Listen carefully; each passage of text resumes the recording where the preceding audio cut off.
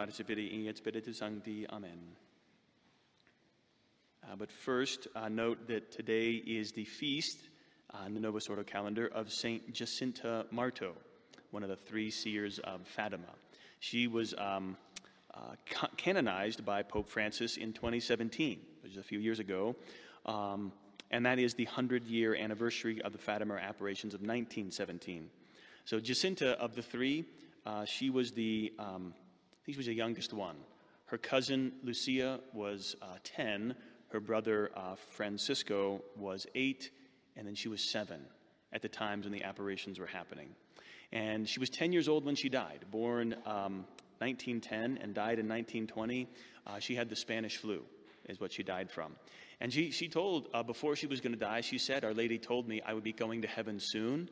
And her parents, they took her to the hospital. They were trying to save her life when she had the flu. And she kept telling them, "It's not going to work. Like, stop." Right? This little 10-year-old girl. So she died, and she is actually, at 10 years old, she is the youngest canonized saint who's not a martyr. So today, Jacinta Marto, and she died today, 20 February in 1920, so 101 years ago. The love of Christ and perseverance.